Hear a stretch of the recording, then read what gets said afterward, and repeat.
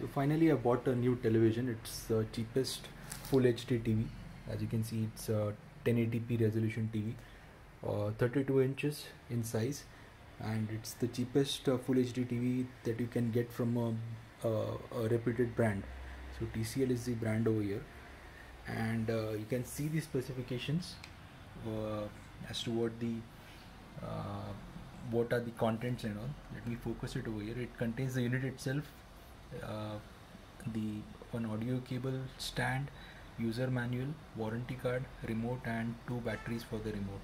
So there is no wall mount, I believe, and it's made in India, and though the brand is Chinese, but it is sourced out of India. This is the model number 32S5403AF. I believe indicates a full HD TV. That's the resolution.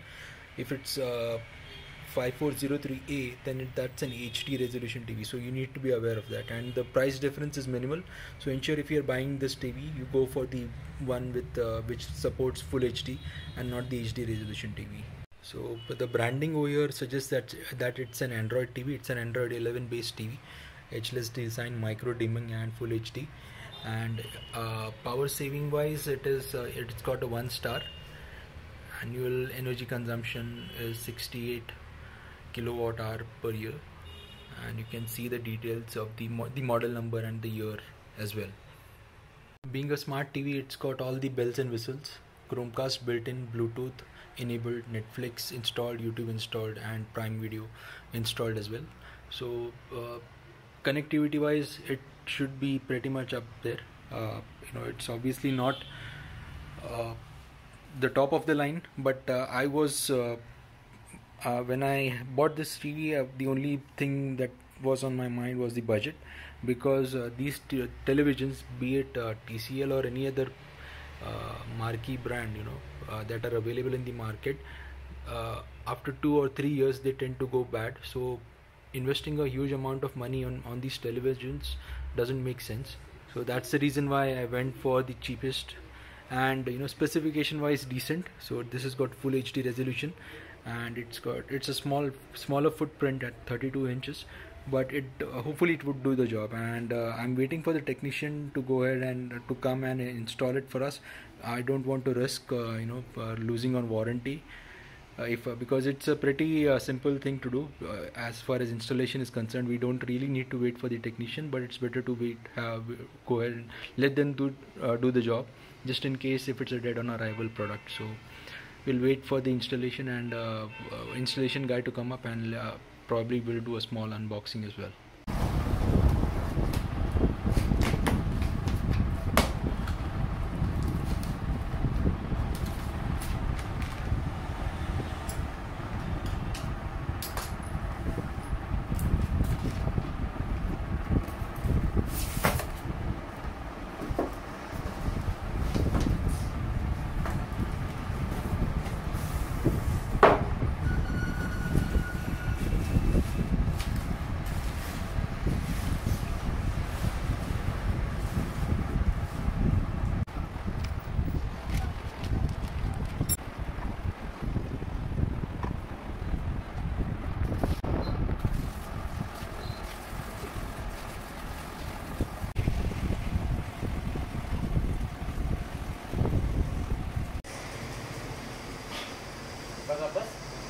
हाँ बस okay perfect.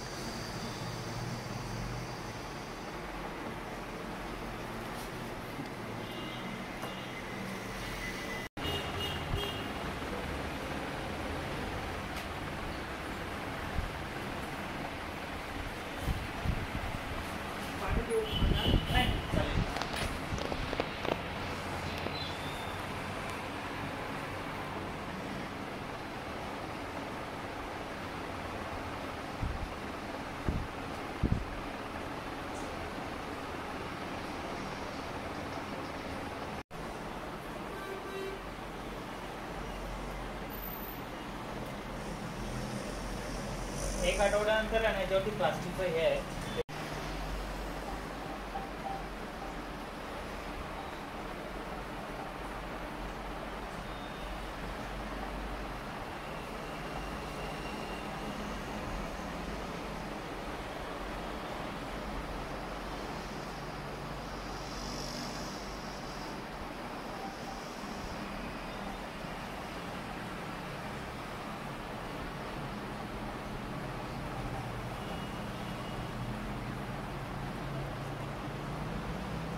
हे मी नंतर काढून टाकू शकतो ना, मला काय agreements वगैरे जे आहेत ते ओके. नंतर टाकतो.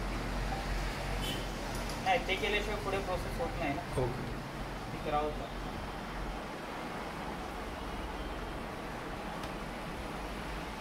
ते नसेल तर मग कधी कधी वायफाय तुमचा कनेक्ट नाही होणार किंवा हे रिमोट ब्लूटूथवरती पेअर असेल ते होणार नाही. अच्छा. त्याच्यामुळे ते कंपल्सरी करावं लागतं government policy.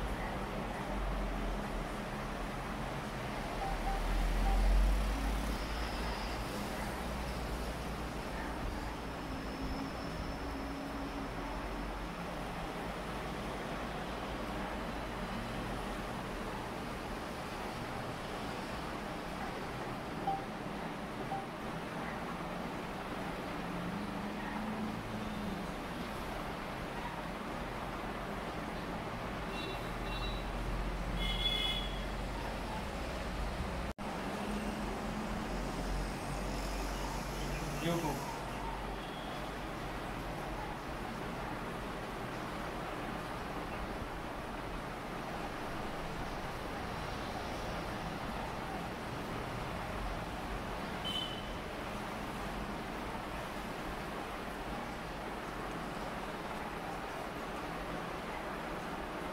YouTube.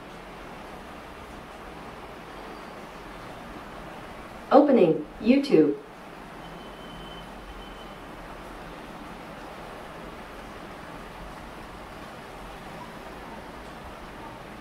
Okay YouTube start आहे ना. हां. देखो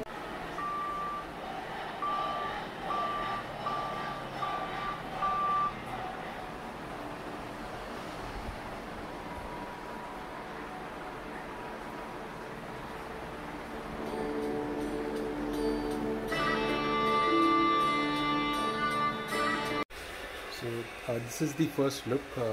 This is just an unboxing video. Probably at a later point of time I will go ahead and create a new video explaining the settings and all, because there are a fair amount of settings. This being an Android TV, you can go ahead and play with different settings available within the menu.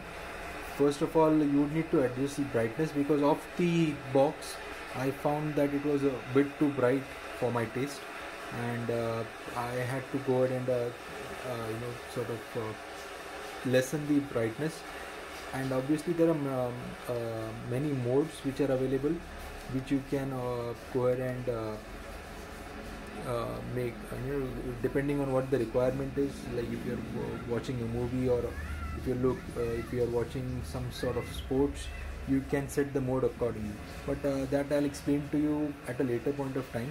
For now, I'm pretty much happy with the overall appearance of this TV. It's a full HD TV, and at this price point, drop bottom price point, I couldn't have asked for any more. You can ask me any questions if you have. I haven't I've directly hooked it up with my internet router using an Ethernet cable, and I'm not using Wi-Fi at the moment, a Wi-Fi connection. But you can, obviously you can go ahead and connect your Wi-Fi. You can get it connected to the internet using Wi-Fi, and there are multiple HDMI inputs as well. Maybe that will be coming up at a later point in time. If you have any questions, do let me know in the questions. For now, I'm quite happy with the performance. The sound is okay. It's the bass is missing. It isn't probably there, but from a 32-inch footprint, I believe it is fair enough. Because it is good enough. And I'm being a full HD TV, that was the main criteria that I was looking for. Not an HD TV, but a full HD TV. So I'm happy with my purchase. If you have any questions, do let me know in the comments below. Thank you and goodbye for now.